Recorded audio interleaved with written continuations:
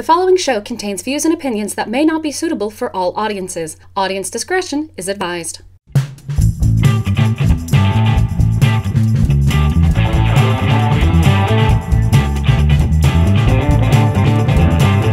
Howdy, everybody, and welcome to Thespian Talk. First, it's been 2 weeks since we had a full episode out. Last week, I put out an encore file just so guys would have something on the thing. Some of it I'll probably touch on what I talked about on that one on this show as well.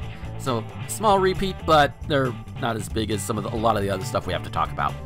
I am your host, Gomer the Ranting Thespian, and with me is the cat. Hello, everyone. And we also have Michelle here with us. Hello.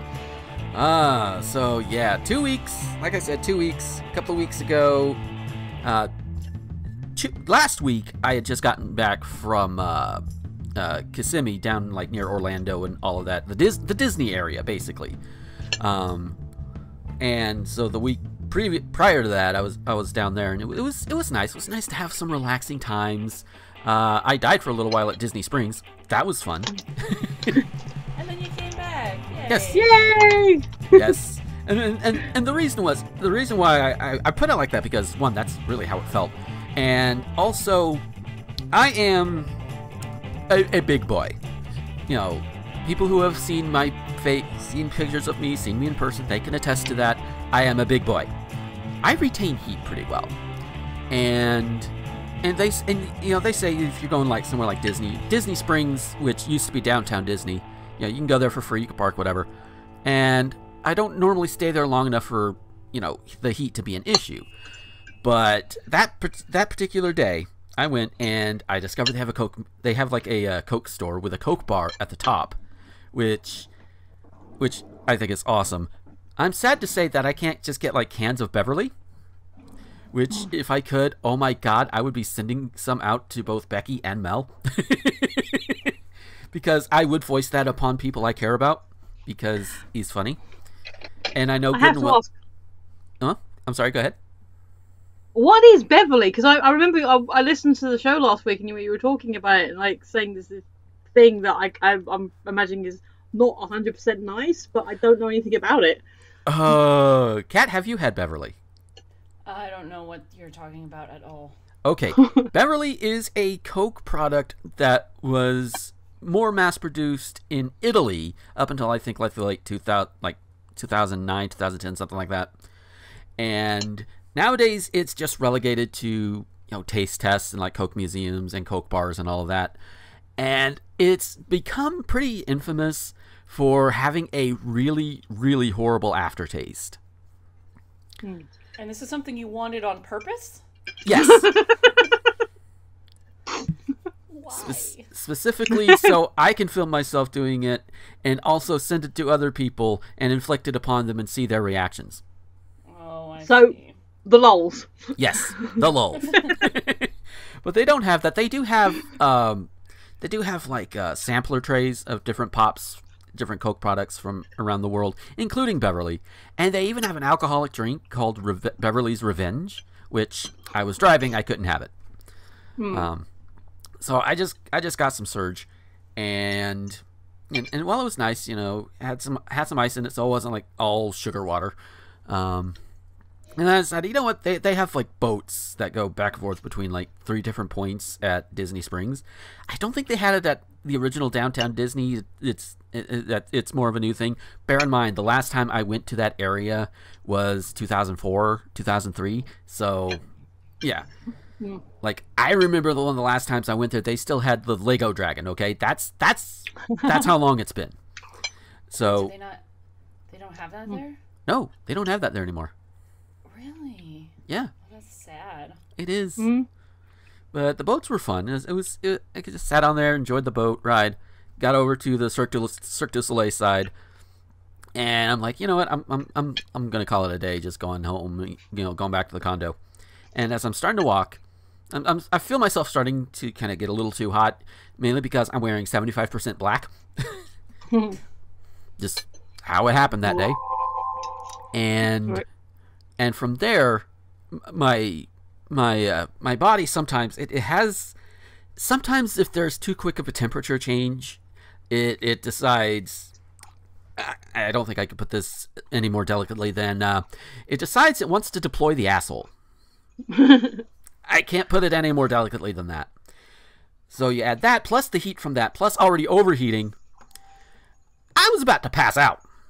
Thankfully, I was close enough to a restroom, and I managed to get to it. Got on the thing, got my business taken care of. Died for a few minutes, and then came back. And then quickly got some water. Yes. Although on the upside, I had my Pokeball Plus going, and I spun the Poke, and I could tell you I was there probably about 10-15 minutes, because there were like three sets of alerts, because there were 2 Pokestops nearby that said, hey, you got X number of items from the Pokestop, and it only does it like every 5 minutes. So there's the initial one, and then there were 2 other ones. So it's like, damn. Scared. I think I scared the hell out of Becky though, and I feel bad about it. But it's honestly, I didn't mean to. Although the fact that I can say I died for a little while is kind of fun, just to get some reactions. But yeah, but other than that, not much to report from my time down in the Central Florida area. Got to see some places. I found out they have a Giordano's down there, which, if you've never had Giordano's, it's a Chicago-based pizza restaurant. Really good deep dish pizza. Oh my god. But I'd only seen them in like the Chicagoland area in Indianapolis. I hadn't seen it down in Florida until then. But it was good times. Good times. Nice. So Kat, how have you been the past 2 weeks? I've been okay. I've been trying to fight a case of bronchitis. I've had bronchitis and pneumonia several times over the last 2 years. I've had pneumonia like twice and bronchitis like 4 or 5 times. So like I know when it's coming, I can feel it, and it's just like it's triggered by like allergies and shit. So I've been like fighting it, and I've mostly spent like I'm still going into work, but like every moment as soon as I get home from work, I just lay in bed and go, and then take a hit of my inhaler and go, and then hook myself up to the nebulizer, because I have a nebulizer at this point at home, and do a breathing treatment for like 20 minutes several times a day. And like the last 2 days have been the first time where I haven't needed the inhaler or the nebulizer, which is of course immediately after I picked up a new prescription for my nebulizer medication. So I was like, I'm gonna put in a refill because I'm almost out, and then I'm like, oh fuck, I don't think I need it. Yeah. I'm crossing my fingers that I don't. I'd rather have spent the money and not need it. Yeah, definitely. Will it store? What? Can you store them? No, I actually already picked it up because I'll need it eventually. It's like a steroid medication. It's only like $7. It's really not bad. For like I think it's like 25 little treatments, I think. However many you get, I can't remember now, but I think it's like 25 treatments or something. It's really a good value for being able to fucking breathe. Yeah.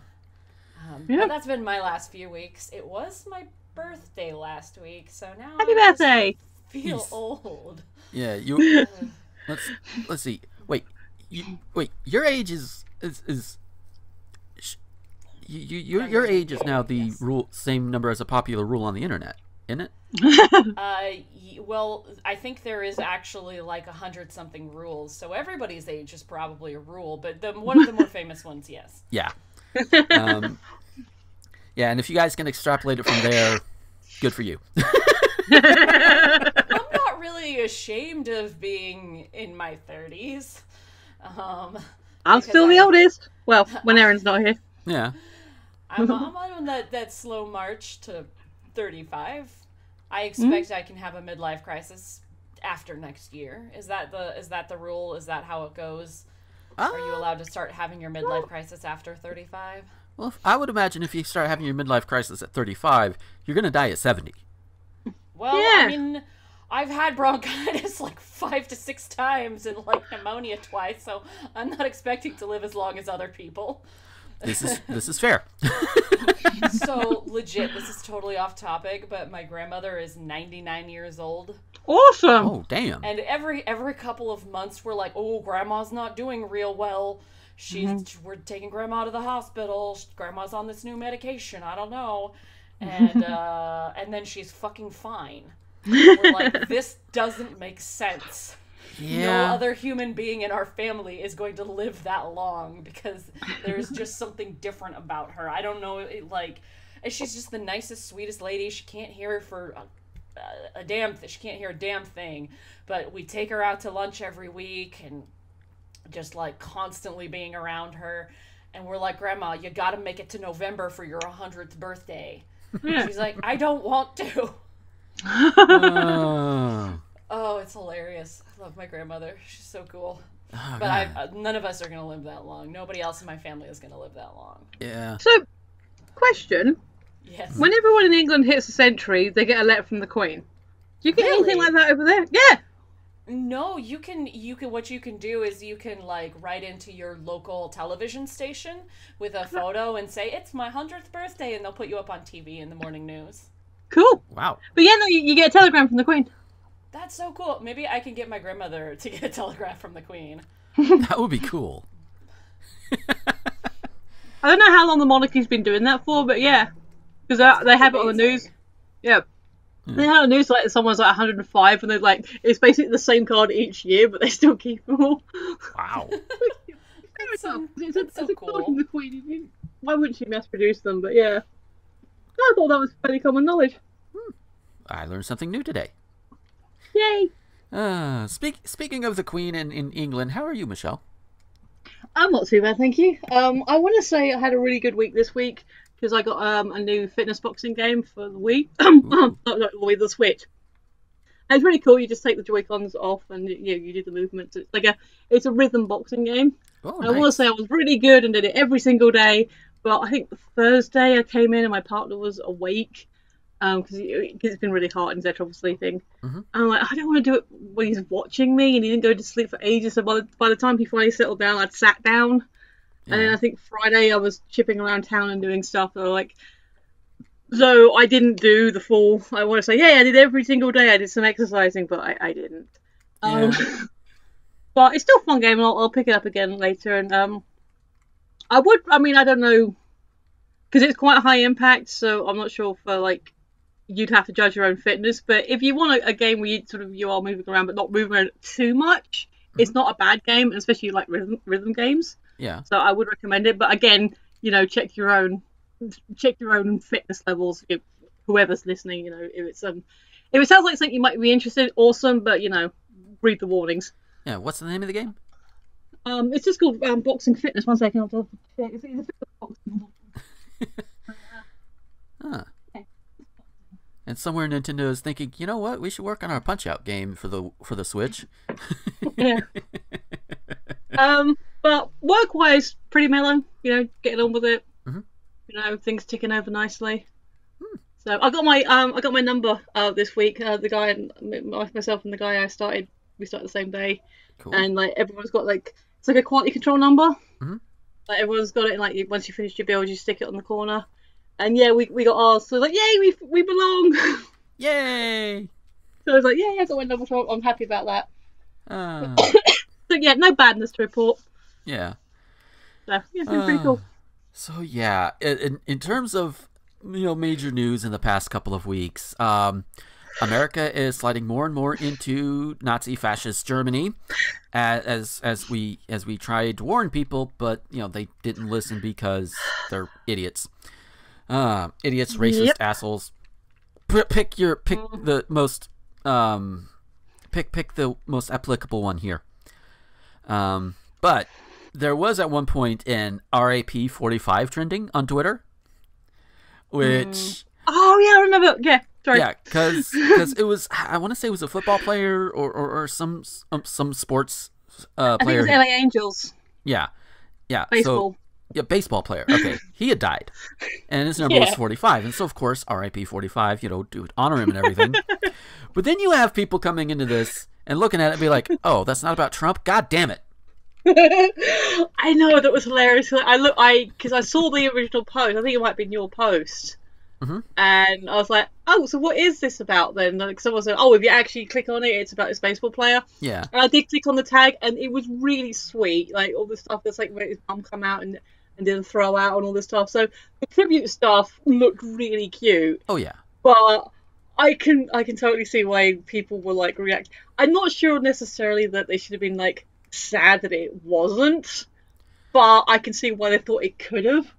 See, now here's the thing. That does tie into a response that I saw to it. This person tweeted out, I try not to get political on here, but hashtag RIP45 is trending, and people are actually disappointed the president isn't dead. If you are sad that someone, regardless of who it is, didn't die, shame on you. That was their response. Now, here's my response. And I'm reading this verbatim from my own tweet.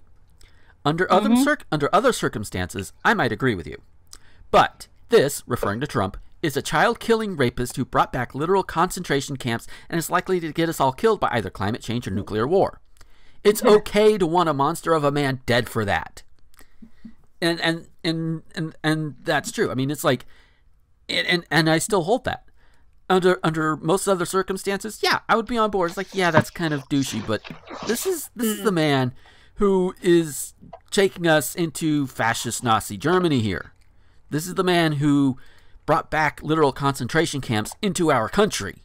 This is the man who puts children in there, rips them away from their families, and either kills them through neglect and malnourishment or whatever, or puts them with families that are going to treat them poorly because they're brown.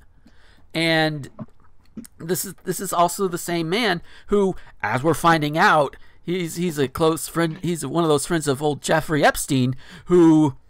Oh, what is the word for that I want to use? There are many words I could use for him, but I'm having trouble pinning down just one. Oh, yeah, pedophile rapist. I think those are two words that I could probably apply to Jeffrey Epstein and actually be okay. But, and Trump is associated with him. So is Bill Clinton. And I saw some people bring him up. But like, what about Bill Clinton? Yeah, well, fuck him too. We're not going to circle the wagons just because he was a Democrat or because he's more liberal than Trump. You diddle kids, fuck you.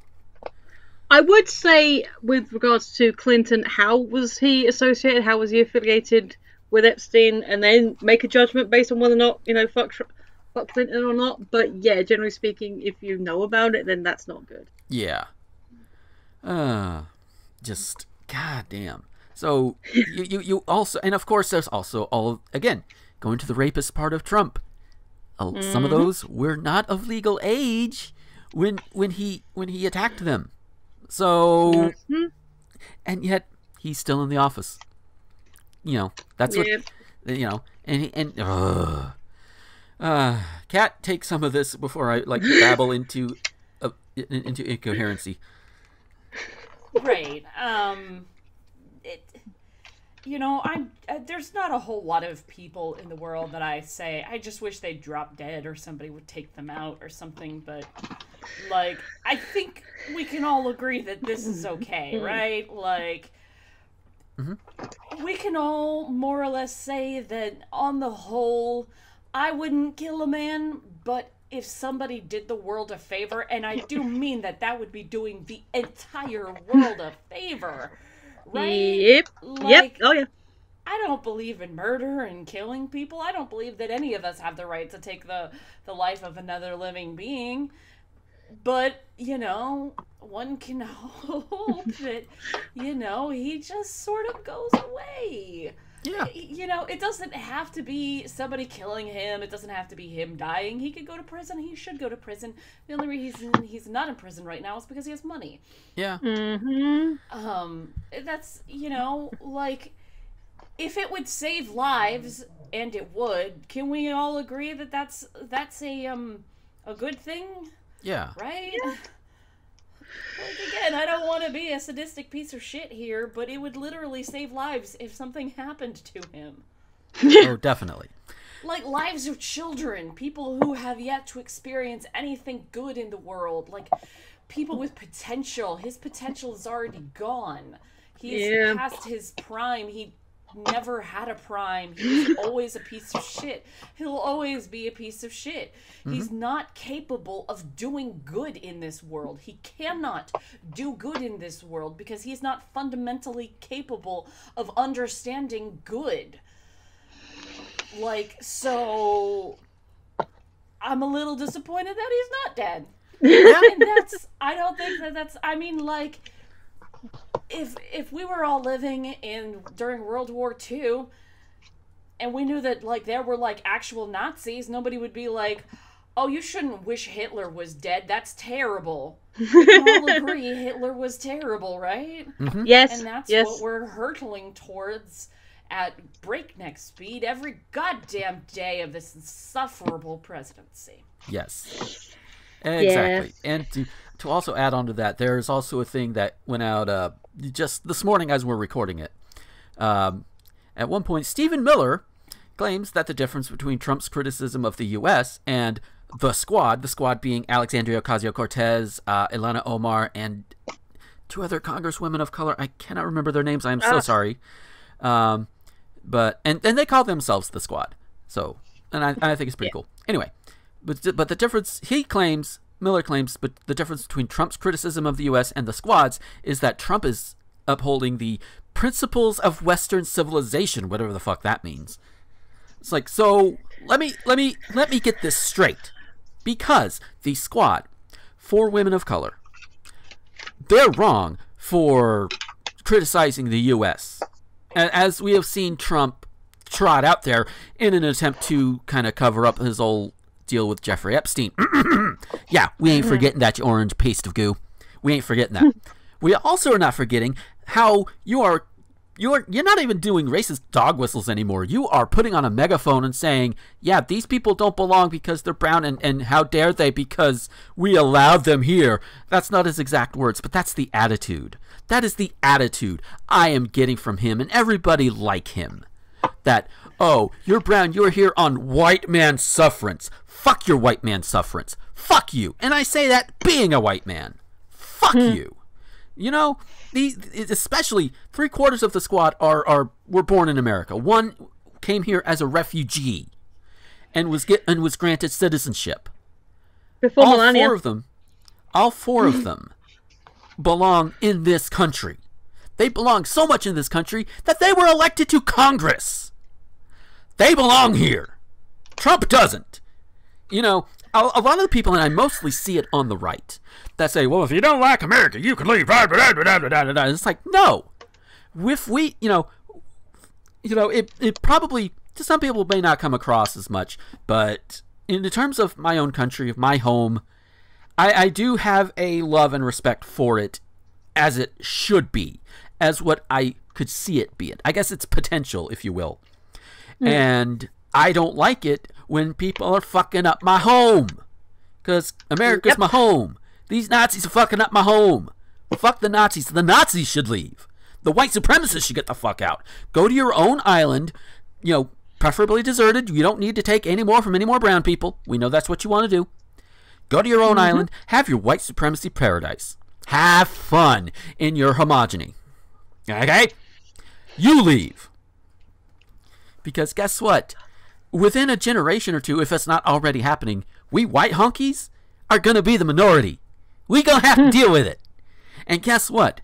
The brown people and the black people, everybody who is not white, are not as cruel and sadistic as our white ancestors and our white leadership, by and large.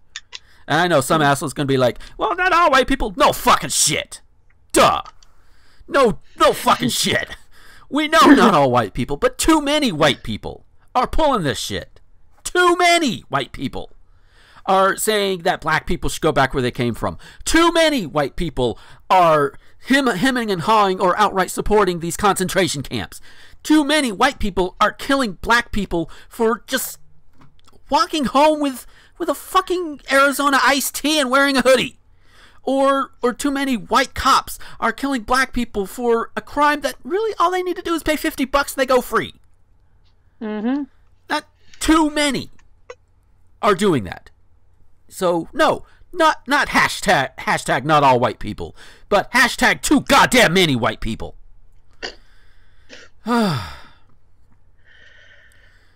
Oh, which feel better getting that out of your system. Yeah, there is one other thing I do want to bring up, and it is an actual important thing. So you all have seen the pictures going around telling, warning immigrants about what you can and can't do if ICE comes to your door in the case of a raid or whatever. No, but carry on. Okay, so they tell you, hey, they can't legally come in unless they have a warrant signed by a judge, that sort of thing. Lets them know their rights. That sort of thing. Well, some chuckle fucks over on 4chan decided, hey, we're going to put out some fake shit and get some of these people deported because we're racist assholes who hate brown people. So they have their own version, and the copies I've got in front of me are clearly marked as fake because some really good person went out there and said, hey, this is actually fake. We're going to put this out, but we're going to put fake all over it so people know. They have things like open your doors, and they're, to an ICE agent, because if you don't cooperate, you're immediately guilty, or answer questions, and if you don't, you're immediately suspect. Do not record police is one of them, and they try and say recording police is a crime in most U.S. states. Bullshit! No, it is not. If they do not have an expectation of privacy, it is not illegal. And if it's in your own home, your property, fuck you, they're getting recorded. That's all. That is the whole thing. And here's the thing. The last one on this, they say fight back. As in, go on fisticuffs with them. I mentioned on the previous full episode that ideally I would like to see a whole bunch of motherfuckers just storm all of these places and physically fight them all or whatever. That's the ideal. But we're not in the ideal. And I know this. And I know that if you have 10 ICE agents at your door and you are only like 4 or 5 and you're not nearly as well armed as they are, y'all are probably gonna die. So unless you guys are want to be, go all kamikaze on them, which, hey, if you do, that's your decision.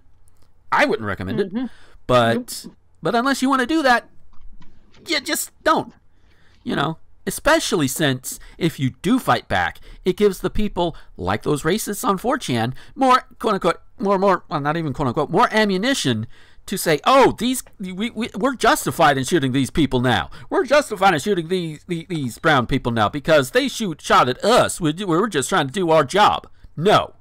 If your job involves putting people in concentration camps, fuck you, fuck your job. And the fact that you don't leave means you're either too cowardly or you're enjoying it. And I don't know which is worse at this point.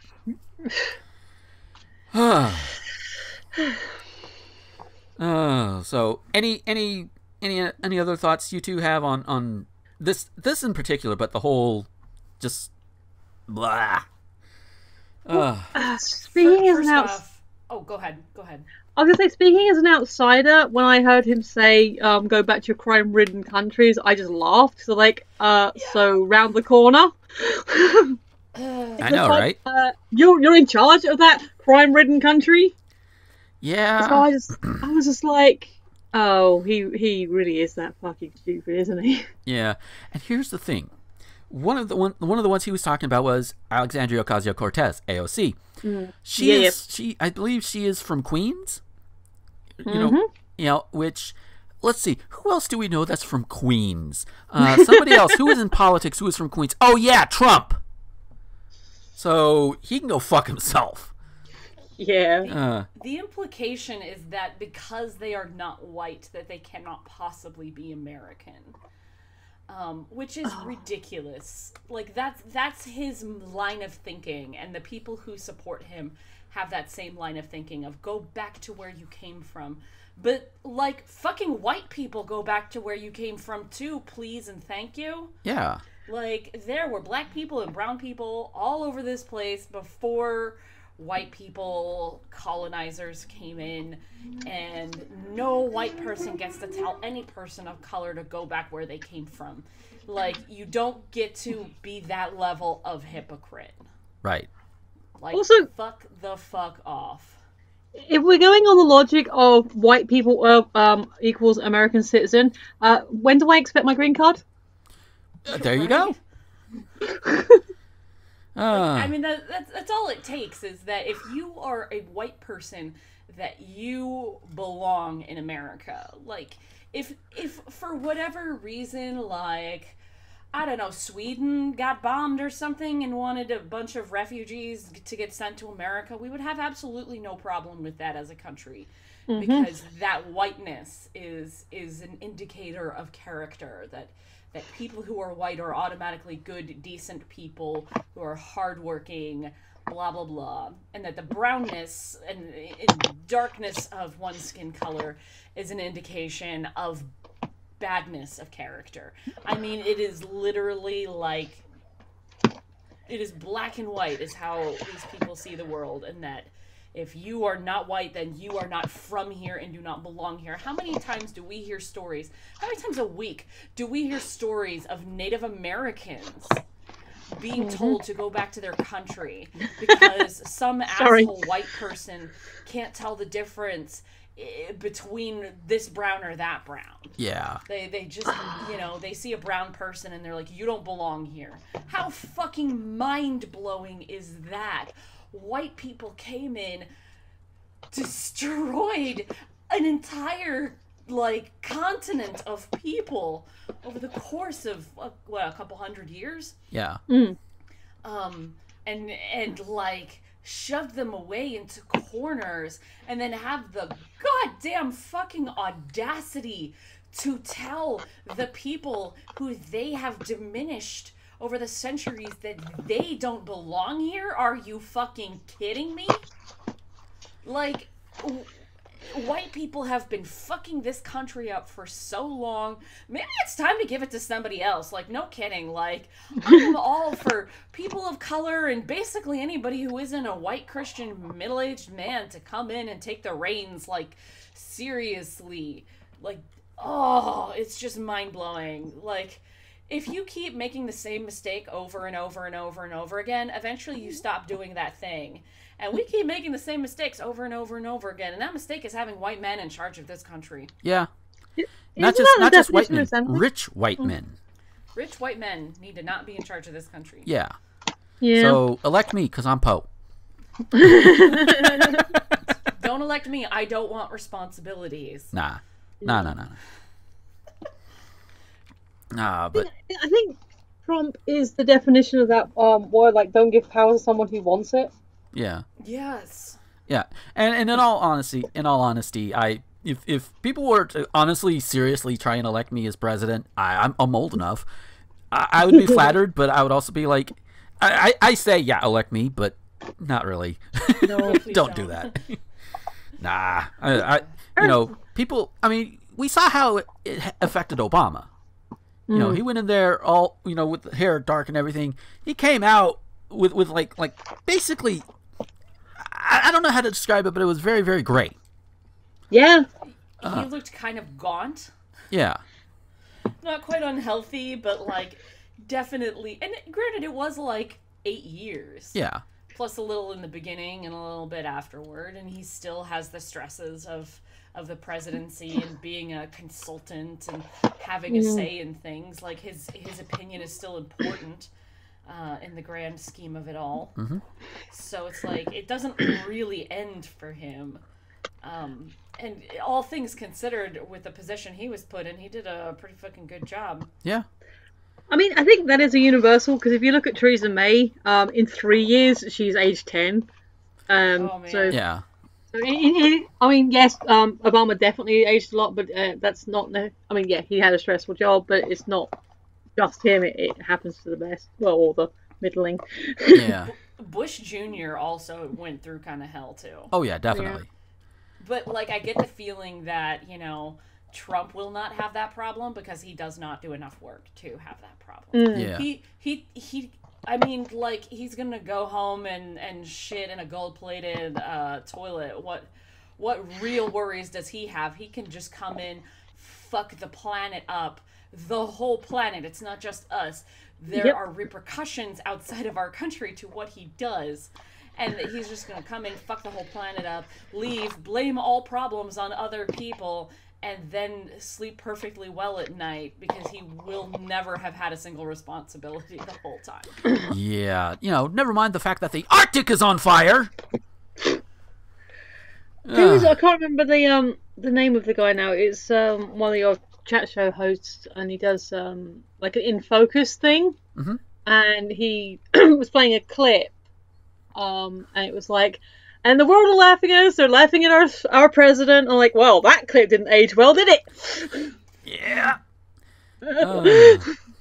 So let's move on from the politics to something that is still heartbreaking, but I feel it necessary and proper to bring up, considering at least 2/3 of us. I don't know. Michelle, how into anime are you? Like, do you watch any of it, or? I'm aware of it. I never really got massively into it, but there's the odd ones that I'm aware of and know. Okay, so, and Kat, I know you do the anime news on Nerd to the Third. Yeah. So I'm our anime expert. Yes, and so this week, one of the big anime studios over in Japan, Kyoto Animation, got torched. To I put it saw bluntly. that. Yeah, I saw that. That was horrible. Like, didn't 30 people die 34 or something like that? Oh, 34 yeah, as of this I mean, recording. as someone who's not massively a anime fan but is a human, that shit affected me too. Yeah, and Kat, you probably know a little bit more about the company than I do, but so feel free, please correct me if I'm wrong on any of it. From what I understand, they employed a lot of women. Yes, that was kind of one of the things they were known for. The anime industry is a very difficult one to be in, period.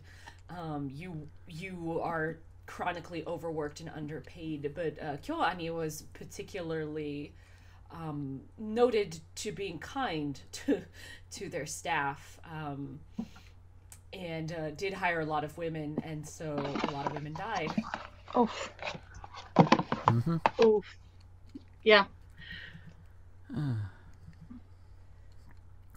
But yeah, the whole thing was really incredibly tragic. For those who don't really know too much about it, and a guy came to the building, just started throwing gasoline over it, and torched it. It went very quickly. A lot of the people who died inside died of like CO2 poisoning. Oof. And inhalation and stuff. So, people really suffered in this one. Yeah. It was pretty brutal. And they, and I was really looking at a lot of the video footage and the photos and stuff, because it was a multi-story building. So some people were obviously able to get out. There was, I think they said about 70, just over 70 people in the building that day. Yeah.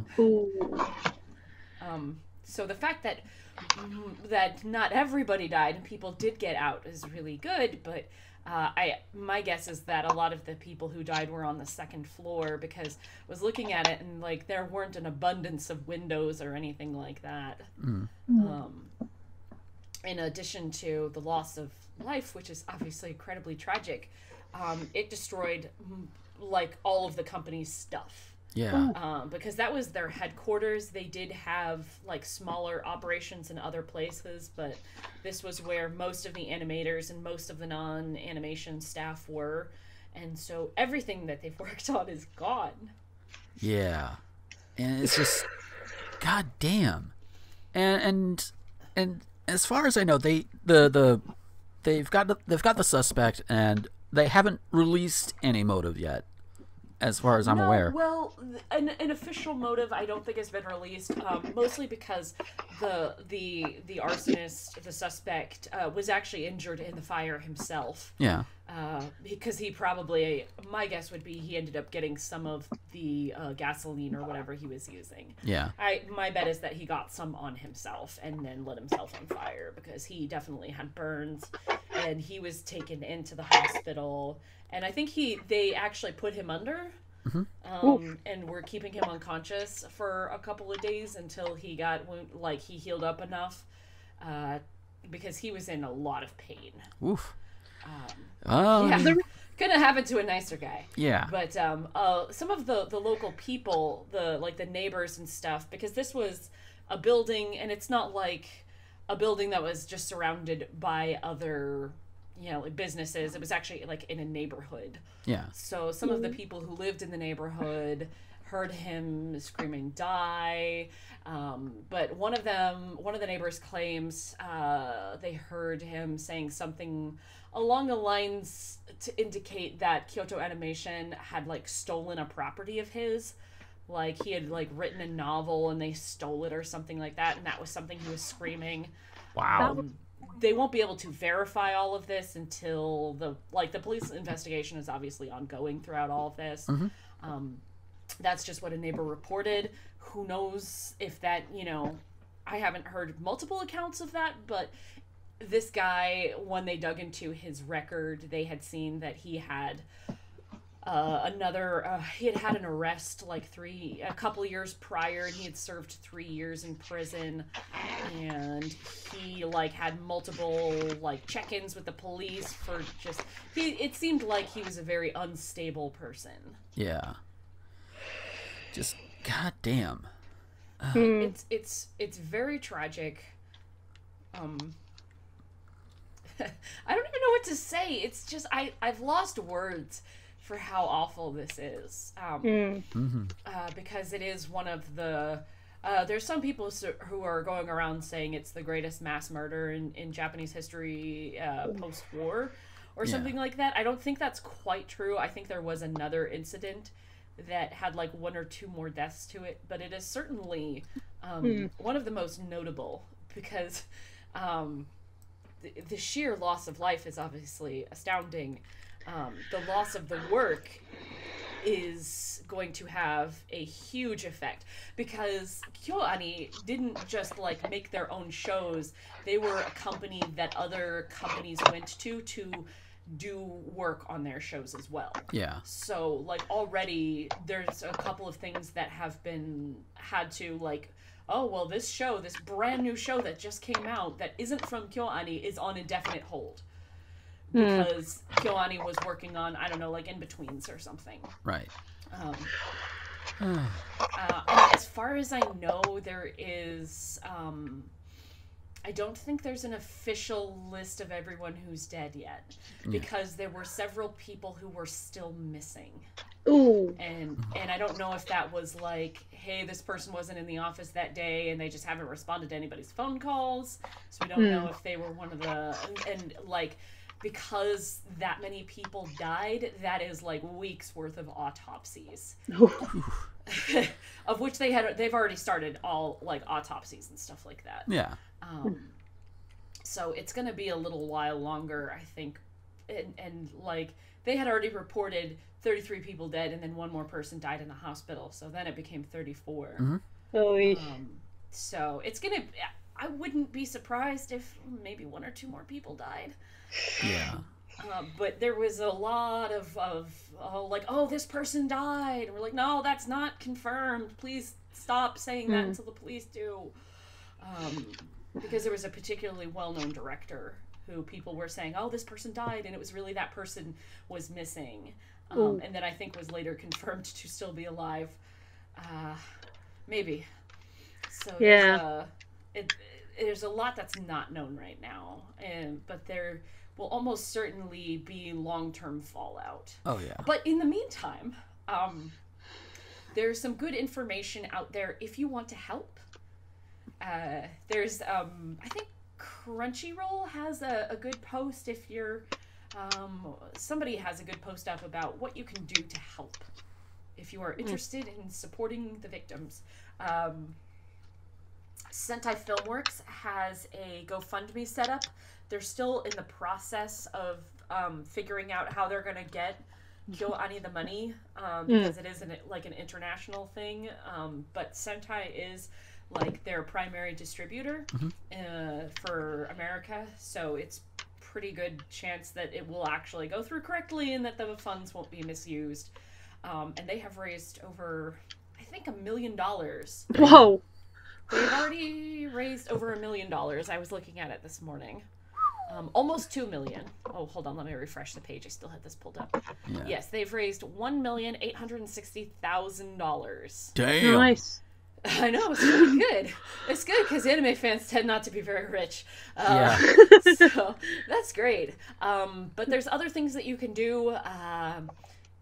People are saying just stream some of their stuff because they get like trickle down revenue. Yeah. For legal streaming, not illegal streaming. Illegal streaming does fuck all for any part of the industry. Yeah. But you can also go to the KyoAni website, and there's several people who there's like articles describing how to do it. But if you go to KyoAni's website, what you can do to give them immediate money is they have some digital downloads that you can buy that's just like digital wallpapers and stuff. So it is not taxing on them at all, so they don't have to ship you anything or do anything, and anybody from anywhere can do it. So you can get one of their digital downloads and buy those, and that gives them money. Yeah. And you mentioned the streaming on the legal sites like Crunchyroll, for example. Do it with ad block off. That should be. Yeah, I mean, it should go without saying, but yeah. Yeah. And then just like sharing some of your favorite titles and talking about what their shows mean to you. Nice stuff like that. Yeah. You don't have to spend money if you don't want to, but if you can, it's good. I think Crunchyroll is also taking they're taking fan messages, and they're going to translate them all and turn them over, which will be nice. Yeah. Sorry, I'm very emotional talking about this. No, it's okay. It's okay. I was about to ask. Are you all right, hon? Yeah, I'm fine. I get really teary very easily. So just like I've been super upset about this for days, and I wasn't expecting to talk about it. Yeah. Aww. I cry over everything. If you don't know me, you should know that I cry over literally everything. Yeah. Oh yeah. I feel it's fine. So, but yeah, go ahead. So, to kind of give a little bit of a whiplash before we go to our break. Yeah, it's been that long. Holy shit. I've got this. There's this one thing that's made the rounds again on the social media. I don't remember if we've covered it on the show before, but it's this post that was made back in September, by presumably a lady who is really pissed off about childless couples at Disney World. Ugh. And I just gotta do a dramatic reading because she is just fucking insane. So I don't remember if we've done it before, but if we have, well, an encore. Because it is making the rounds on social media again. So here we go. It pisses me off to no end when I see childless couples without at Disney World. By the way, that is literally childless couples without at Disney World. I did not forget a word, but she did. Disney World is a family amusement park, yet these immature millennials throw away their money on useless crap.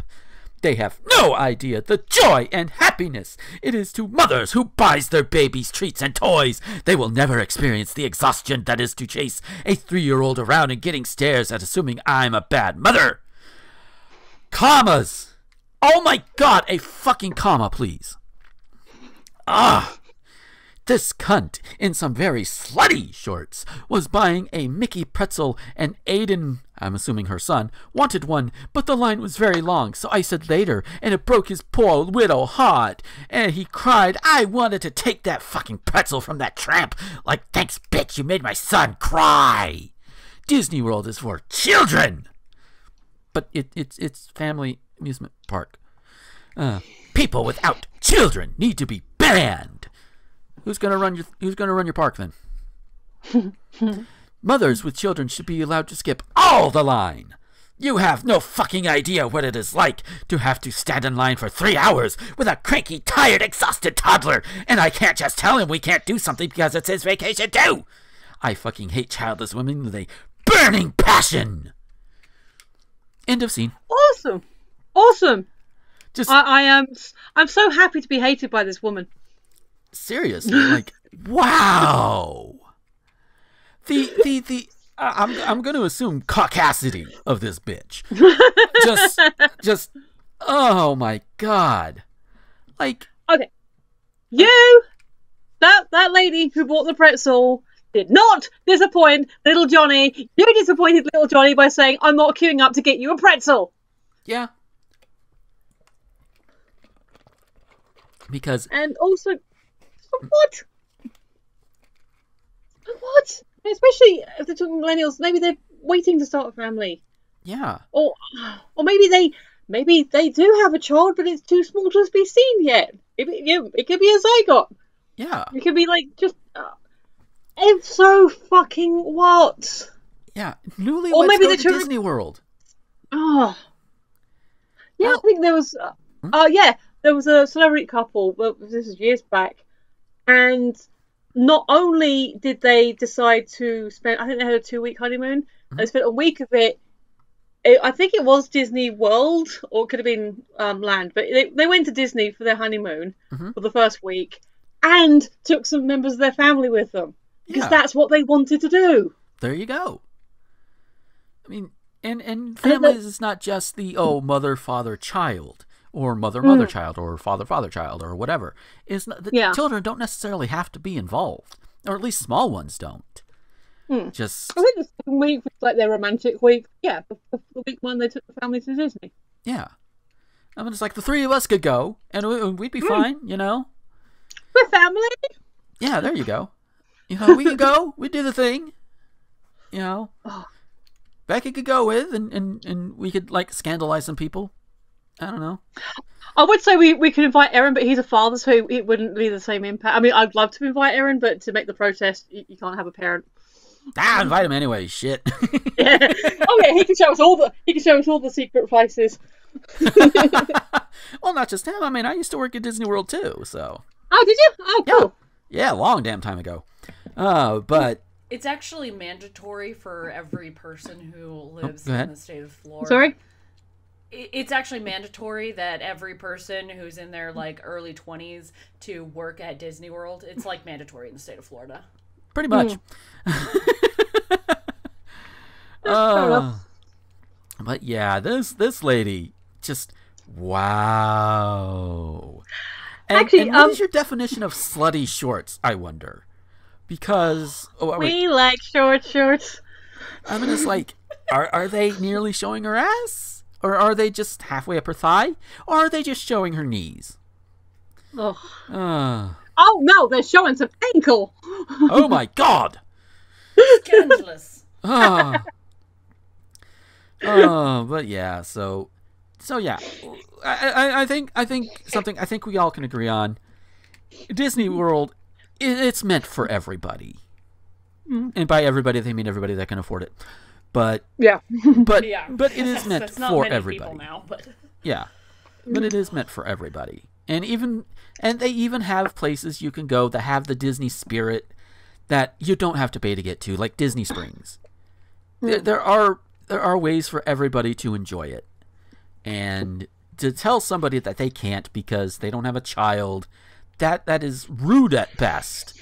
And really fucking word I can't even think of at worst. It's really insane. Yeah. It's like the opposite of feminism. What is it when you shame people who don't have children because you're so ingrained in like the only way to be an adult woman is to be a mother? Yeah. Like biblical Mormonism. Backwards. It's anti-feminist. And then it's also slut shaming and youth shaming and so many other things. It's like the only purpose that you serve is to be a mother, and if you're not a mother, then you're a waste of fucking oxygen. Like, I'm really tired of like Western cultures, all cultures, treating women like their only function is to be a baby factory. It's real obnoxious. Yeah. I think But, like, We are not the Tlaylocks. Thank you. I think I've mentioned this before that I would have I mean, I haven't had a child, but I would, if it happened, then I'd be happy about that because I do kind of want a baby. But so yeah, technically I'm now childless, but I'm not childless by choice. But that's just the situation I'm in. Yeah, that's just how life worked out for you. And there are probably loads of women like me, either who have actively tried and for one reason or another cannot, or I've been like, yeah, if it happens, great, cool, and I'm not going to worry about it. But, it hasn't happened for whatever reason. So that is the thing that, I mean, outside of her attitude and slut shaming and calling her names and that, because, like, I'm sorry, you already lost me when you were protesting. You lost me harder when you started slut shaming it and calling this young lady a cunt. That's where you completely lost any argument you had. Oh, yeah. But beyond that, for whatever reason, a woman, a childbearing person doesn't have a child, be it by choice. If it's by choice, that's one thing. But if it's because if they actively want a child and have not had that happen for them yet, fuck you, lady. You don't know their stories. Exactly. There's also this implication that, like, we all know that mothers work very hard. Mothers are greatly underappreciated. But there's also, like, this mother worship that has kind of come around in the last couple of years that kind of glorifies the suffering of mothers. To say that, like, because I've seen posts before that say, like, mothers should get to skip lines anywhere they want. And it's sort of indicating that their stress and their suffering is greater than any other in the world. Like, that being a mother is so hard that they should get to do whatever the fuck they want or have more privileges than other people because they're under so much pressure or get so little sleep and all of that. And, like, I don't think anybody's going to argue that being a mom is really hard. But to say that other people are, don't suffer as much or don't have it as hard is also really fucking false. Yeah. Because as we've said, you don't know what other people are going through. Yeah. Like, being a mom is hard, but it's also, a lot of the time, it's a fucking choice. It's not always a choice, but, like, it's also something that you committed to doing, and it is really goddamn hard and really goddamn underappreciated. But so are other things that other people are going through. And again, I don't want to diminish how much mothers do, for no money or anything. But other people in this, like, world are capable of having a hard time. And just because somebody is out at Disneyland or Disney World or whichever one this is, doesn't mean that they're also not having a hard time with their lives. There are invisible disabilities. There are people with chronic illnesses. There's all kinds of things, like death in the family is a thing. Like, that girl's, like, dad could have died 3 weeks ago and she's going on this vacation to make herself feel like things are normal. Yeah. You don't fucking know. We don't know. We try to judge people based on their fucking booty shorts or whatever, but we don't know what's going on in people. And to just assume that because this person is not currently showing themselves to have a child at their side means that you are better than them, that you are a more fulfilled person, and that you are tireder and suffered more, that's absolutely ridiculous. It is. Well, and thus we mock her. Yeah. Just to lighten the mood back up a little bit, I did have an idea, like, there is sketch comedy potential here, because mothers should be able to cut into the front of the line. That mothers should cut the queue. Okay, let's have a queue of mothers. That's you have another queue. There. Oh shit! That's a sketch right there. Like, I'm a mother, I have to cut the front of the queue. Okay, I'm a mother, I'm going to cut the front. And you just have this whole centipede of mothers trying to cut the front of the queue, and nobody gets to the front. Yeah. Meanwhile, all the single people are going right on through. I think there's a sketch there. I really think there's a sketch there. Yeah. There we go. So with that, we're gonna go ahead and take our break. I know. Well, wow, this yeah, it's already a longer show, but we've also got 2 weeks worth to talk about, and still at least one other thing I want to bring up, even outside of the news articles I've got for this week. So we'll go ahead and take our break, listen to some ads and other things, and we'll be back. Hey folks, we'll get back to the show in a moment, but first I want to tell you about Patreon. Patreon is what I use to get around all of the YouTube adpocalypse bullshit, and while I don't have a lot right now, every little bit does help. And if you like what you hear or what you see on any of my videos or podcasts, head on over there. For as little as $1 a month, you can get all of these things early before anybody else does, and you can get them completely ad-free. Yeah, I know YouTube right now is technically ad-free, but at some point, I'm probably going to get big enough to where ads will start coming in, and those can be annoying, so you want to avoid that, right? If you go ahead and go now over to patreon.com/Gomer21XX, leave $1, $5, doesn't matter how much, you can get all of these. Again, you can get them early, and you get them without ads, even when I reach the point on YouTube to where ads can be put on these videos. So it's a win-win. And you can even avoid the ads that go up on the Anchor versions that go out to all of the other websites that are out there. No ads. It's great. So that's patreon.com/Gomer21XX. Howdy, folks. It's been a hell of a time. With, extra long show. I do apologize for that. But, 2 weeks worth of stuff. We've been getting longer recently. I guess we're just letting ourselves just go a little bit more and just letting things go as they may. Who knows? Maybe I should tighten it up a little bit. But with this particular week's segment here, I kind of want to do something a little different. I've pretty much ranted everything out in the first half, in all the show this week. But there's something I want to do. Now, lately, I've mentioned it on the show before. I've been watching and reading JoJo's Bizarre Adventure.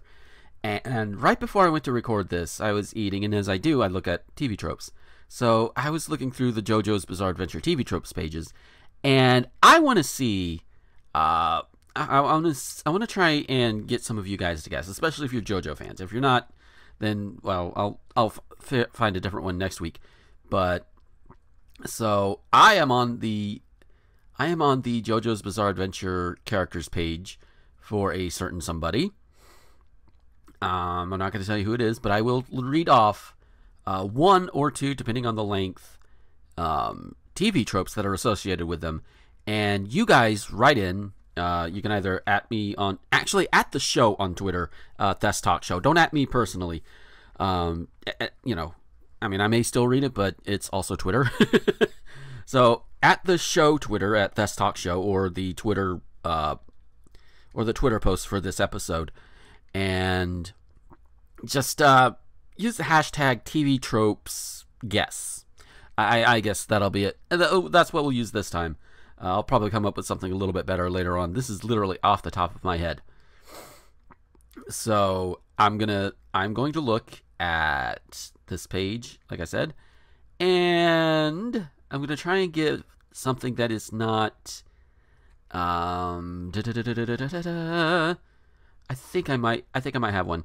Something that I hope is not too, that gives it away too easily, but also something that helps you guess a little bit. Something not too easy, but not too hard here. So for this one, let us go with I had one. Where did it go? Okay. We'll go with the establishing character moment. Let's see. Okay. So we're going to go with an establishing character moment. If I read the whole thing, it'd probably give it too much away. And even then, it might still be a little bit much, but that's okay. So here's this one. His first character moment that shows his honor before reason comes when he vehemently apologizes to Jotaro for how his presence in the Joestar family tree, and the affair that caused it, has thrown the family into disarray, and he refutes Jotaro's offer of 1/3 of Joseph's inheritance money on the grounds that he and his mom are doing just fine without it. It's probably an easy one for most JoJo fans. If not, that's okay. But that is read exactly from the TV Tropes page. That should be enough for everything. If not, I'll give the answer next week. A little bit of audience interaction. I kind of like that thing. So again, go follow Thes Talk Show on Twitter. Go to the Twitter post for this episode, leave a reply there, and use the hashtag TV Tropes Guess. That way I can just look at the thing and it's easier to organize. Basically is what I'm getting at. So yeah, send them in, and I'll let you guys know next week. And if there's any silly answers, I'll read those too. All right, talk to y'all next week. Back to the show.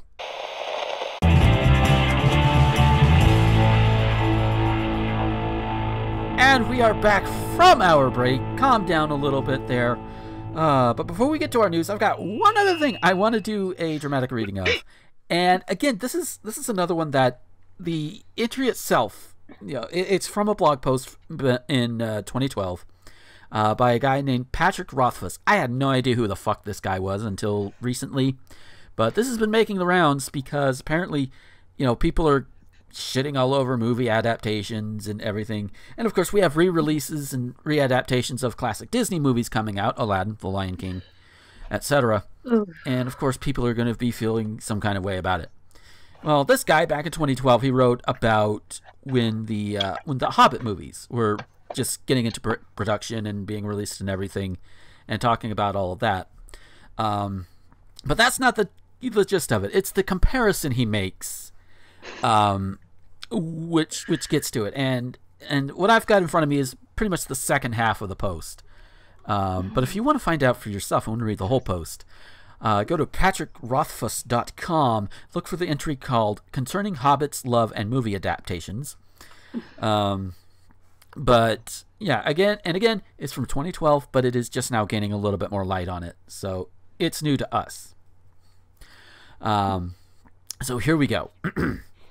I can tell in my bones that the movie is going to be chock full of scenes that were never in the original story. I'm not talking about a little extra dialogue here and there. I'm talking about completely invented cutaway scenes that stuff more action in and subplots that were only barely alluded to in the book. My off-the-cuff prediction? At least 20 minutes worth. Well, I mean, he's talking about the Hobbit movies, so they managed to pull 3 movies out of that one, if I remember right. So, yeah. He's not wrong. But that's not the worst part. It will be a good movie, maybe even a great movie, but it will also be, at best, a moderately okay adaptation of the subtle, sweet book I grew up loving. Again, okay. Okay, you have to stop. Patrick Rothfuss is from Wisconsin. Oh my god, I did not know that! Why are you doing this accent, for the love of God?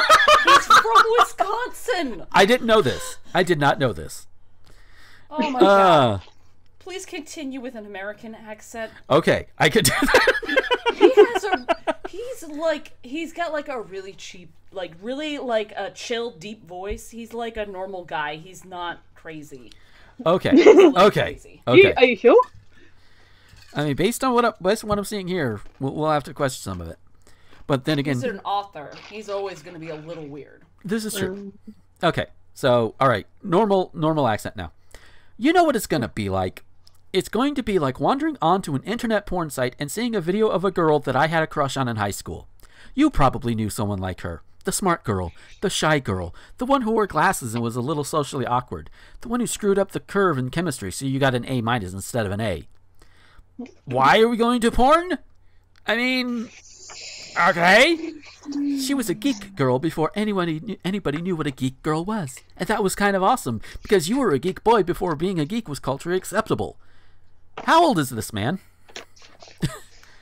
46. 46. So, he's got 10 years on me. Okay. So, he grew up like in the 70s and the 80s. Basically. All right. You liked her because she was funny, and she was smart, and you could actually talk to her, and she read books. As if girls in the 70s and 80s didn't read books? What? I mean, it's like, okay. And sure, she was girl-shaped, and that was cool. Okay, what? Girl-shaped? The fuck? I mean, she's a teenage girl. You can say that, dude. Because that's who you're describing. Maybe you should actually just, like, read the whole thing instead of nitpicking, like, every 6 words. I'm sorry. I'm sorry. It's just some of these things are just because I'm not me. Following it anymore. You lost me. I'm sorry. Okay. I will try to go at least a couple of paragraphs. Okay. It's just, this is mind-boggling to me. Okay. And she was cute in an understated, freckly way. And sometimes you'd stare at her breasts when you were supposed to be paying attention in biology. But you were 16. You stared at everyone's breasts back then. And yeah, you had some fantasies about her because, again, you were 16. But they were fairly modest fantasies about making out in the back of a car. Maybe you'd get to second base. Maybe you could steal third if you were lucky. And maybe, just maybe, something delightful and terrifying might happen. And yeah, it would probably be awkward and fumbling at times, but that's okay because she'd be doing half the fumbling too. Because the only experience either one of you had was from books. And afterwards, if you make a Star Wars joke, you know she'll get it. And she'll laugh. That's the girl you fell in love with in high school. You didn't have a crush on her because she was some simmering pool of molten sex. You loved her because she was a subtle and sweet and smart and special. So you stroll onto this porn site and there she is. Except now she's wearing a thong and a black leather halter top. She's wearing fuck me red lipstick with a lot of dark eye makeup. Her breasts are amazing now. Proud and perfectly round. Okay, breathe. Breathe. And that's not because he's writing anything wrong. He's actually technically writing okay. I just need to take a moment. Mm-hmm. Someone's taught her to dance, and she does it well. She's flexible and tan, and she has a flat midriff and walks like a high-class Vegas stripper. Her eyes are dark and smoldering. She has a riding crop. She likes to be tied up. Her too red mouth forms a perfect circle as she sighs and moans and tosses her head in a performance designed to win any number of Academy Awards. God damn, dude. We get it! You're comparing it to porn! And what's the problem with this? Well, in some ways, nothing. What you found is perfectly good porn, maybe even great porn. But in other ways, the problem is blindingly obvious. The girl has nothing in common with your high school crush except for her social security number. Everything you loved about her is gone. Okay, I am actually going to take a moment right here and say, no, bullshit. You know, because to me, the way it reads to me is that this high school sweetheart may or may not be based on an actual person. It's coming across to me like, oh, she was this in high school, but now she does porn. Therefore, everything that she was in high school is no longer. Just because she's doing porn doesn't mean she still can't be the intelligent, geeky, well-read girl you fell in love with in high school. That, you know, they are not mutually exclusive. And your only comparison is seeing her on a porn site. Sorry, that just really bothered me. That bothered me. Okay. We loved the sweet, shy, freckly girl. We still remember her name, and after all these years, she lives close to our heart. Seeing her in lipstick and stiletto heels dancing on a pole is like watching... this comparison, oh no. This comparison. It's like watching Winnie the Pooh do heroin and then glass someone in a bar fight.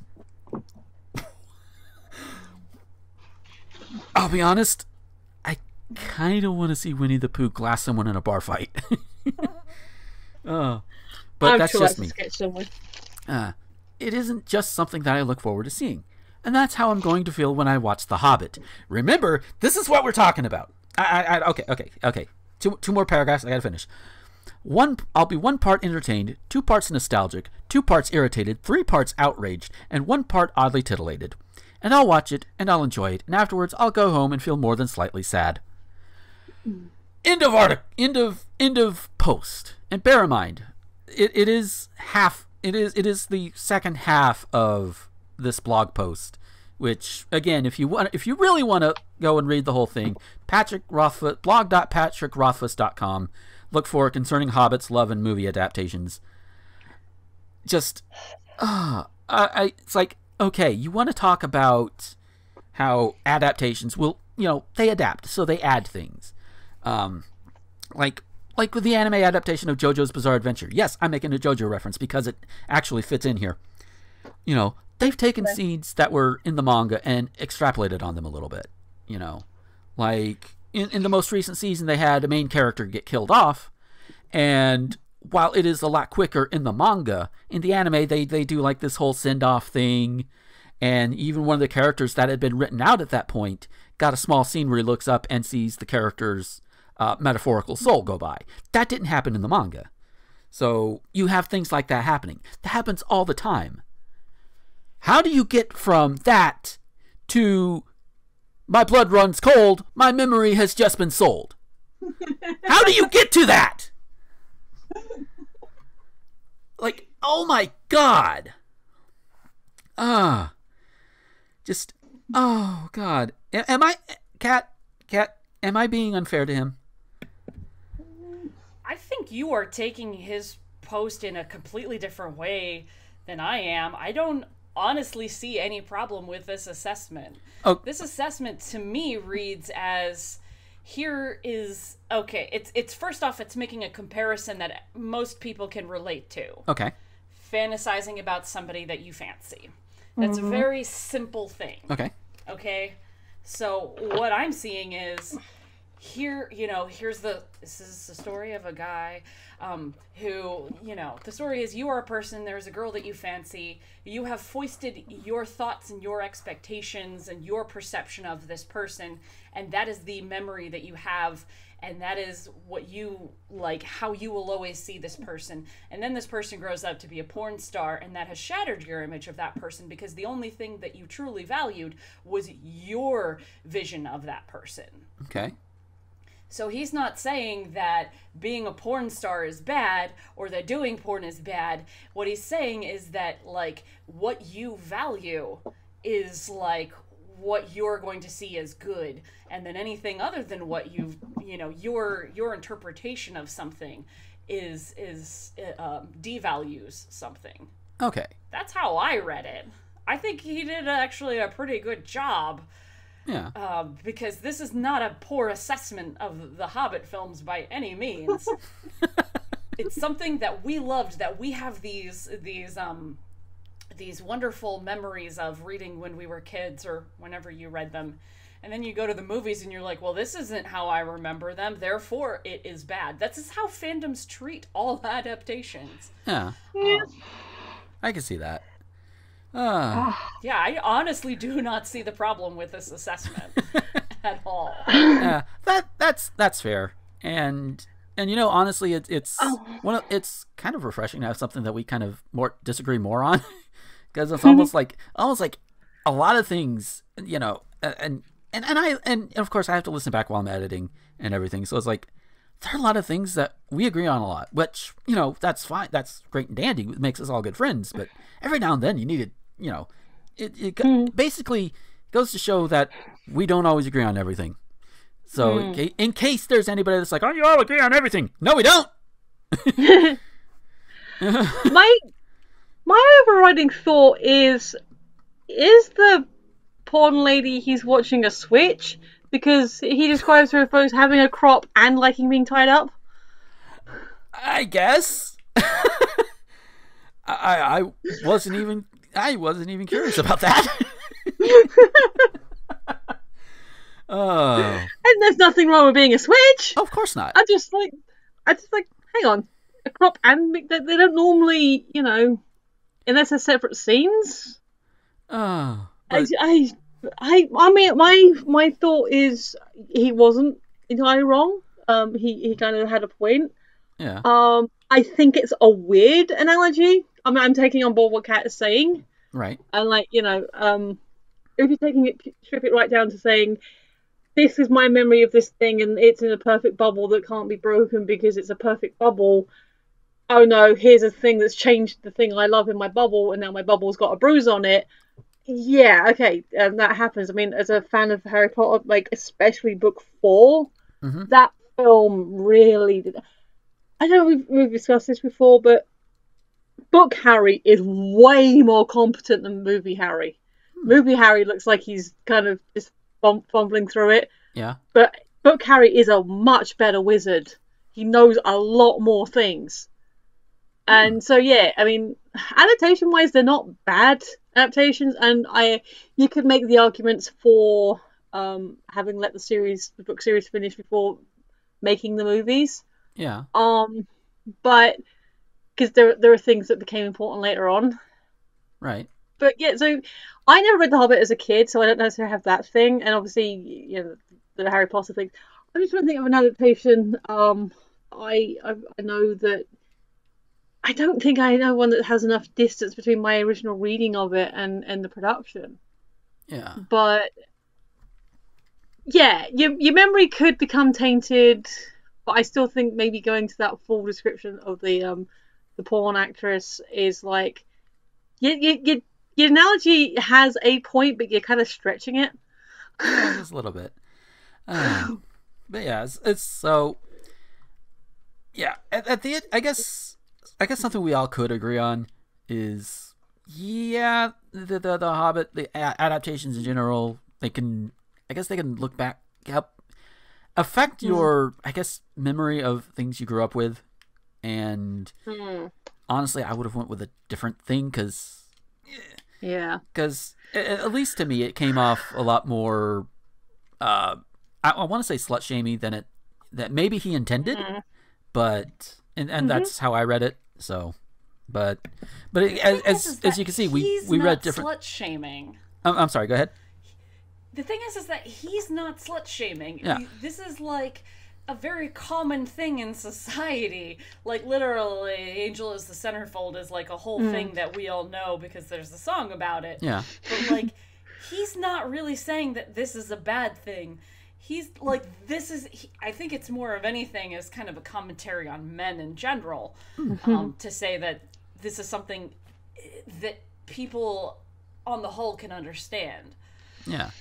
Like, I think it's kind of shitty that this is an analogy that we can even make, because you shouldn't be slut-shaming people. Yeah. But I don't think it's like an anomaly by any means. This isn't him going, prostitution is bad or porn is bad or something like that. It's him making something that other people can identify with, because it's that fucking common to like demand porn but simultaneously look down on porn stars. Yeah. That's like how fucked up our culture is in general. I can see that. But then again, I'm also the kind of guy that if I saw somebody that I had a crush on in high school suddenly doing porn, I'd be like, oh, hey, awesome. But that's also me. That's just me. And my experience is not universal. I realize that. I'm not sure how I'd feel if I saw someone from school doing... I mean, I and this is not even a perfect analogy, but someone I knew from primary school, so like pre-11, I didn't see them again until I was working at the nightclub, and they like, oh hey, it's me from school. Like, oh, I can't serve you. You're just a child, just because that was my memory. And we laughed it off when I gave them the drink. It's like, Yeah. Just I don't know. I think in a lot of this kind of it's something we can suss out a little later, I guess. At least in my case, I could suss out a little later. Probably have another look at it, but maybe at least look up Patrick Rothfuss before you shit talk on him. Lesson learned. Because he's from Wisconsin. I can't get over that. He's a really well-known author. I have a book of his on my shelf that I haven't read yet. What was he? What's he written? He also plays Dungeons and Dragons a lot, so automatically I'm like, gotta come to his defense. He's a D&D-er. Okay then. Yeah. This is one of those times. My foot tastes horrible. You realize that, right? And I am not afraid of admitting that on this show. I'm not afraid of that. But now we'll go ahead and hit a quick couple of news articles that I really want to cover. One of them's a little bit more serious, but there's a couple that I'm going to round out the show on that are a little more silly. First one is out of Pennsylvania. A Pennsylvania school district that threatened to have children placed in foster care over their parents' unpaid lunch tabs is now facing criticism for going overboard. No shit. You think? The Wyoming Valley West School District sent letters last week to around 40 parents saying the district was owed around $22,476 in lunch money, warning that unless they paid their children unless they paid, their children could be taken from your home and placed in foster care, according to Joseph Muth, director of the district's federal programs. In an interview with ABC Free News on Friday, Muth called the letter a mistake. The letter was over the top and should not have been sent out, he said. Duh! Though he suggested the district would look at other ways of getting repaid. He declined to say how the letter was approved in the first place. Did you rubber stamp it, my man? Because you're the director. Did you rubber stamp it? Let's see. He wasn't the only member of the district to express embarrassment. The board's vice president, David Usavage, I hope I pronounced that right, cringed when he saw the language of the letter, he told the local ABC affiliate. The foster care issue, that just had me, Usavage told the station. I couldn't believe that's what it said. About 14% of families in the school district are below the poverty line, and around 10% higher than the rate of the state of Pennsylvania, according to the census reporter. But Charles Coslett, another board member who is also the lawyer representing the board, staunchly defended the letter and its message. It merely lays out the options available to the district if people continue to ignore their parental responsibility and the nutritional needs of their minor sons and daughters, he told ABC News. These parents need to look in the mirror. This matter isn't going away merely because delinquent debtors make West Valley, the Valley West, the bad guy. I don't know why I said West Valley. The rest of the article goes on talking about the school lunch program and a quote from Crystal Fitzsimmons, the director of school and out-of-school programs, time programs at FRAC, recommends reaching out to families, helping them apply for free or reduced price lunches, that sort of thing. Or I have a better idea than just offering free or reduced lunches to families who can't pay. How about you take some of that tax money, raise them if you have to. You know who to raise them on. If I have to tell you, this might be your first show, so raise them on the 1%. Use that tax money and make sure the schools have the money to feed their kids. In fact, year-round. Let's make that a year-round thing where children can go in for breakfast, lunch, maybe even dinner, depending on your area and your needs, to help keep those kids fed. That way, if their parents, for whatever reason, can't, not because they won't, because they can't, maybe because they're always working, or maybe that Amazon job is not paying them enough to be able to feed their family. And the first person who unironically says, "Oh, they should have kept the legs closed all that time." Fuck you, because you're probably you would probably. In my experience, it's mostly been people who would say that, would also say that if you get pregnant, you should carry that child to, you should carry that fetus to term. Pro-life, anti-sex birth control. Basically is what I'm getting at there. But point of this thing, this whole idea of taking kids away from parents because the school is not paid. Maybe the parents are having problems paying for their own food to begin with. It's not like they're like, "Oh, we're going to fuck over the school." No! That's not what they're doing, by and large. And if there are parents, it's not enough to make that much of a dent. It really isn't. So it's you're punishing kids for something that their parents are not able to do. Again, maybe that worker is just not getting paid enough or barely getting by as it is. So thus, raise taxes on the 1%, give that money to the schools, and allow them to have a more robust lunch menu. How is putting extra pressure on the foster care system going to solve any of this? It's punishing the poor. They don't care. That's what I get out of it. Kat? So first off, the idea that children are required to go to school. You are required to send your child to school. Mm-hmm. It blows my mind that schools are not required to provide for those children that are being forced to go there. You get in trouble if your kid's not in school. You'll get fined if your kid doesn't go to school. But if you are going to get in trouble, no matter what, if you don't have money, you don't have money. Fuck. So why are parents being told you need to pay for things for this thing that we're forcing your child to go to.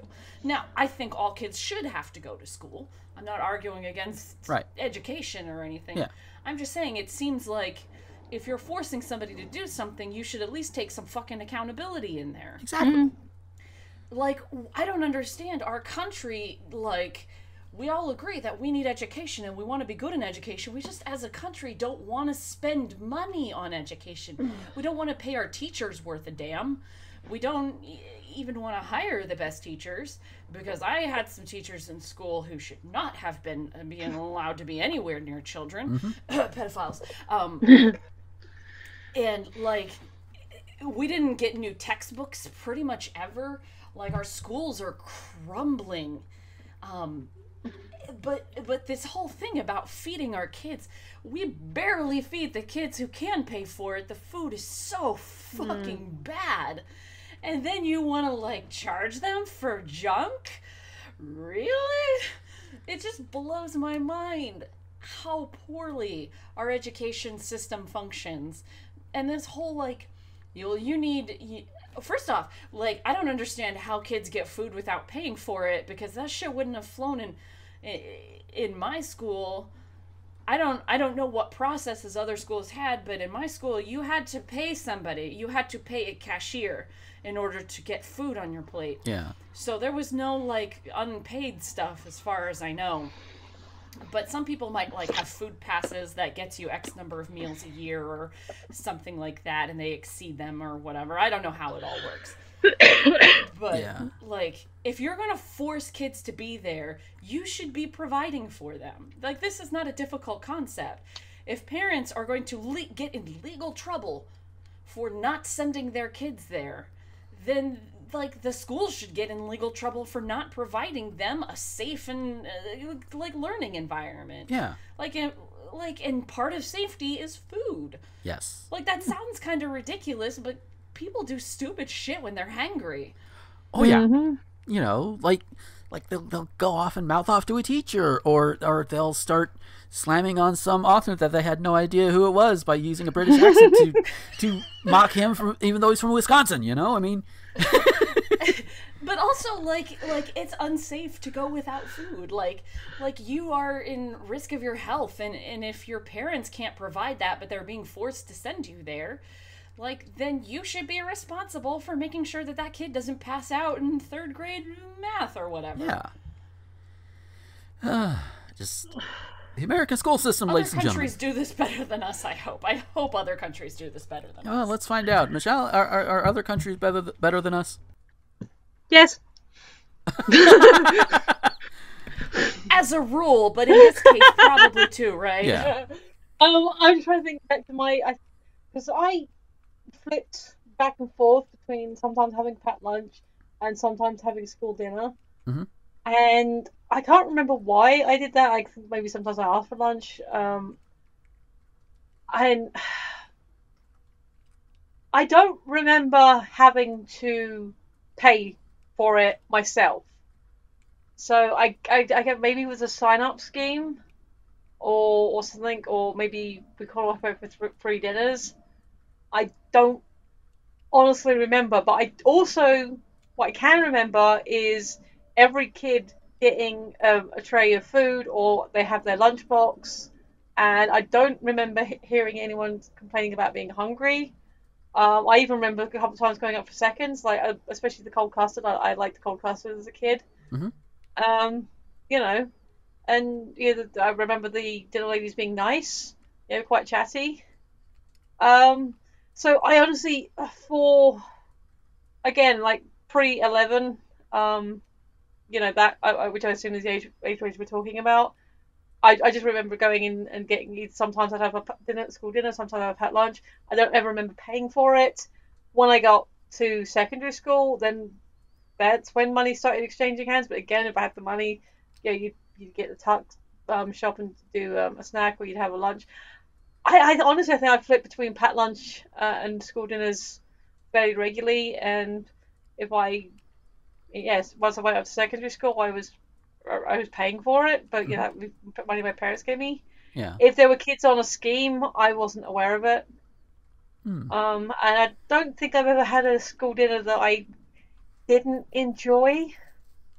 Like, maybe sometimes there was stuff that I didn't like as much as other stuff, but I don't think I ever had a really bad lunch. Like I went back to class hungry, or just couldn't eat anything. Yeah. So, sorry, the memories are fuzzy, but It's okay. I don't ever remember anyone being hungry or upset or being threatened with foster care. Yeah, it wasn't. I know it wasn't like that when I was more in like middle school, high school. Yeah. I mean, granted, I was comparatively well off in comparison to others because military brat and everything. But and even then, sometimes we were able to apply for getting reduced and free lunches too. Yeah. So, and I know good and well that if I left that lunchroom hungry, it was my own damn fault. But that's not what this is. This particular thing is parents who can't do the thing or whatever. So, and the punishing parents for can't. Yeah. So, and that's, again, like Kat said, the school should take the responsibility. If it's going to be mandatory to go to school, then the school needs to step up and take care of a few things while they are in charge of these students.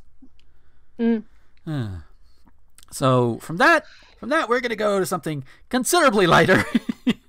Out of Detroit.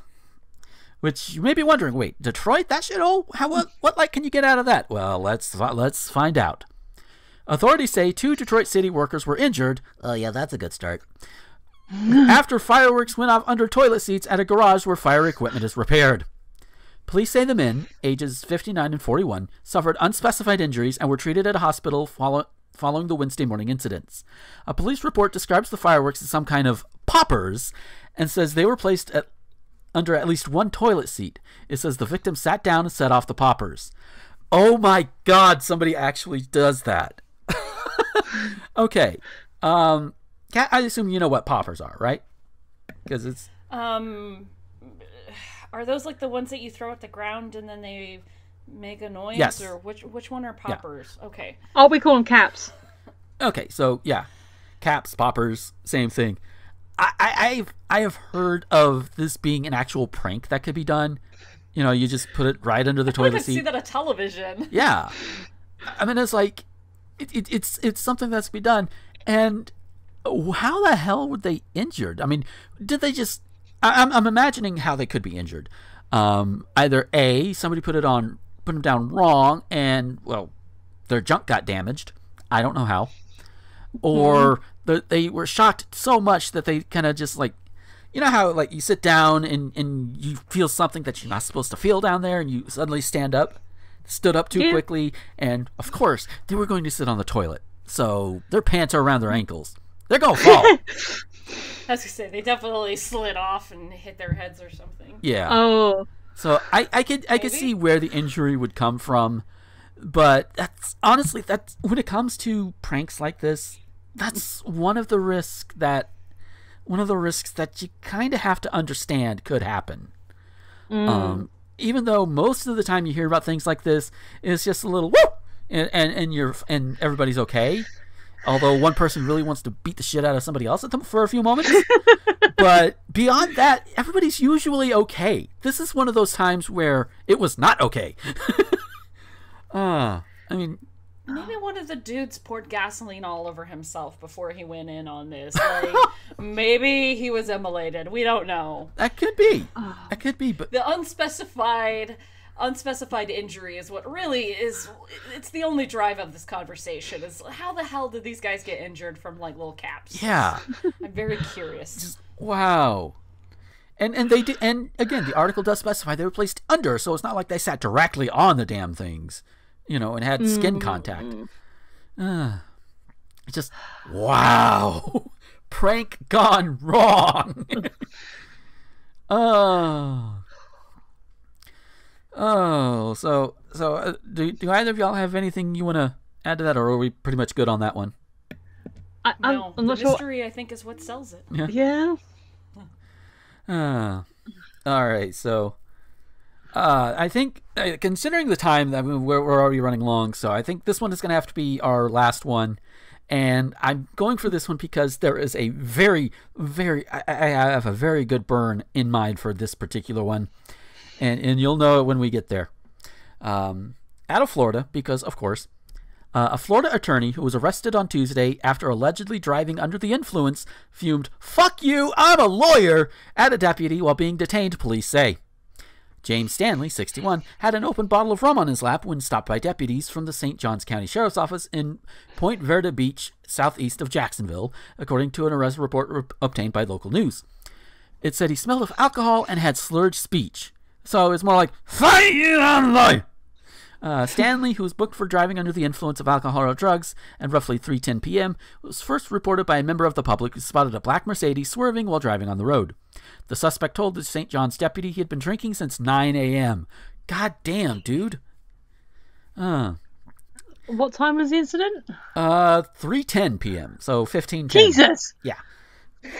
So he had been drinking for a good 6 hours. Oy. "I'm fucked up," he said, blaming the alcohol consumption on an ongoing divorce. The situation escalated after Stanley was unable to walk properly and refused to comply with police sobriety tests. "Fuck you! I'm a lawyer, you dumb shit! I'm not doing the exercises! Fucking arrest me," he responded, according to the police report. I just do want to note that the article itself censors itself. I'm just making my best guess. The attorney of the Jacksonville-based law firm Myers and Stanley allegedly lashed out after the officer suggested that failing to comply with the test wouldn't help his own legal case. At one point, Stanley gave up on the procedure, saying, "Nah, just take me to jail." And even after he got to the jail, he still protested one last notable thing. "You're one stupid fucker if you think I'm not entitled to a lawyer." He was held on a $1,000 bond, released at approximately 1:10 p.m. Yesterday when this article was posted, according to inmate records. And I've just got to ask: was this guy on the short list to represent Vic Mignogna? Because if you haven't been following it, his lawyers are so fucking incompetent. Oh my god. Oh. I have so many thoughts about Vic Mignogna's whole. Yeah, a lot of us do. Just, I also do want to share that in an update, he is trying to sue like several people, including Funimation, and from what I'm gathering on social media, he's basically implicating himself in everything that they are saying he has done. Oh. Yeah. Like, you stupid fucker. I know some things. I have been told some things. And I have been in some contact with some people that I cannot go into much detail about. Right. But the public information out there, if you read his deposition, is basically that the things that he swore up and down that he didn't do, he basically admits to doing. Yeah. So it's like... And also that if you donated money to the GoFundMe for him, it's kind of a scam. Yeah, just a little bit. Oh, but yeah, yeah, like I said, I just wanted to put that story in there just to run that on Vic Mignogna, because fuck him, he's an idiot. And I thought this story was going to end with the lawyer. You know, I'm entitled to a lawyer. I'm representing myself. Hey, he could represent himself. You know. He would be a fool for a client, but, you know, he tried to pull a Gomez Adams, and we saw how that turned out when Gomez tried it. But, yeah, so... with all of that, this has been... Damn. Oh, God. I don't even know how long it's going to be before I get to put the mid-roll stuff in, too. I say mid-roll stuff, break stuff, whatever. Yeah. So, and... We're recording this on Sunday because Niantic in its infinite wisdom has decided, hey, we're going to have Community Day on Sunday this month. Fuck you. But at least it doesn't start at 3. It starts at like 4 o'clock my time. So that's one of the easier things to deal with. So we're going to get out of here this week. Because you want to go shiny hunting. Yes, I am going to go shiny hunting. Kat, you probably won't be shiny hunting, but if we wanted to talk to you on the interwebs, where could we find you? Oh, you can find me on Twitter at LabyrinthCat and Facebook.com/NerdistCat. And if you are interested in listening to my other shows, I record other podcasts. I swear to Christ, I can't think today. What the Fuck with Josh Hadley over on 1201beyond.com and Nerd to the Third Power on YouTube and iTunes and all that good stuff. Sweet. And Michelle, where could we find you?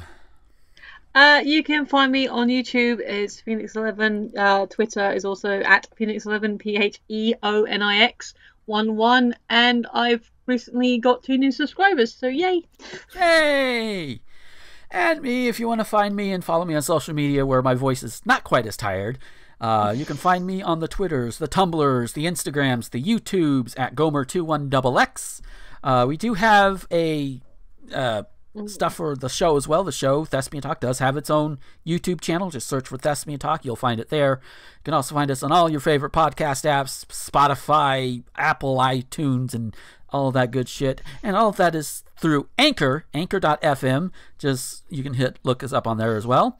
And of course, if you want to listen, if you want a guaranteed way to be able to listen to the show as they go up, go to rtgomer.com. And every show goes up at about 7 p.m. Central Time every Monday.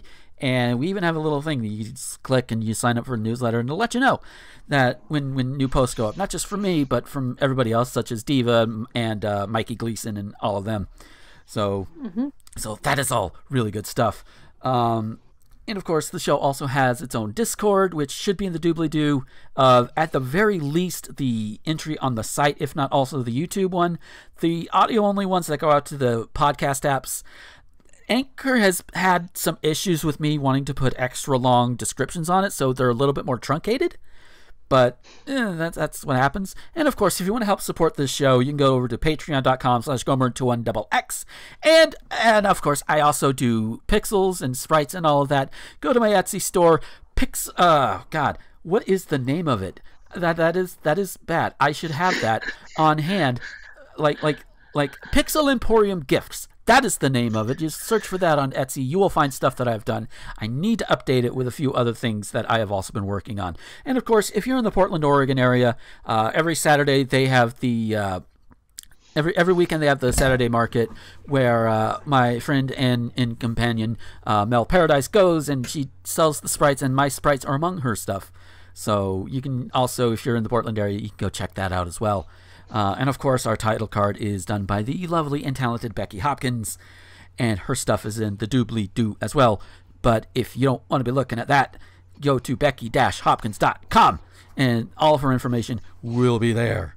I really should shout out the two of them more often, but I've been rambling long enough. We need to get out of here. So until next time, thank you guys for listening. This has been Gomer the Ranting Thespian with the Cat and Michelle, signing off.